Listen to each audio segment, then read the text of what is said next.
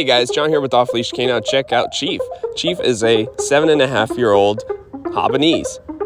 Chief is actually pretty good for his age. He understood the concept of leadership, but he wandered off when it was time to walk, zigzagged, trailed behind. He would always listen when he was called. He did have a little bit of problem with always being on alert.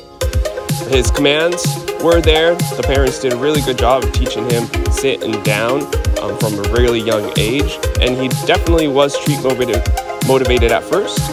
Place was a new command for him, and just overall off-leash anything was a struggle for him. He would only do it when there was treats around. So we helped him gain a little bit of confidence without the leash and taught him how to follow us even when he didn't want to. But with all that said, check out what we were able to do in 2 weeks.